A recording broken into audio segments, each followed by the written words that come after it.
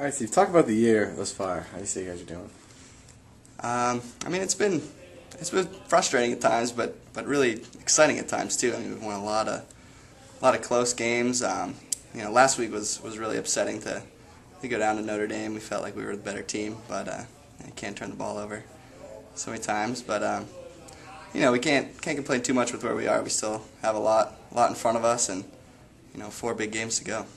All right, you're 3 points away from the career scoring record here at BC. Talk about that for a second. How's that feel?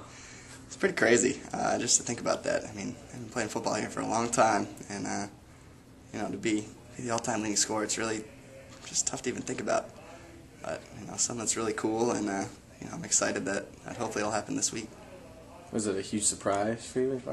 Yeah, I really couldn't believe it. It was something I started looking at the end of last season. I was just flipping through the media guide and saw what the all-time leading scorers, where they were, and realized that I was well within striking range. So it was pretty ridiculous to even think about it first, but the more I looked at it, the more I thought, this is really going to happen.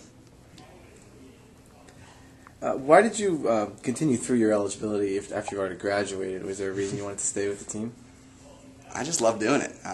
It's so much fun, a lot more fun than going out and getting a job or going and living with my parents and doing nothing. Who knows what I would have been doing? But as long as I can stick around here and play, I was going to do it. So I'm just thankful that Coach Spaz gave me the opportunity. What are your plans after football? After this year, hopefully you'll be able to pull this record. And what are your plans after this? I have no clue. I'm in the MBA program, so I'm going to finish that out. It'll probably take me till the end of next summer, and then after that, I guess I'll just see where things take me. Have to make a lot of phone calls and see if I can catch on somewhere.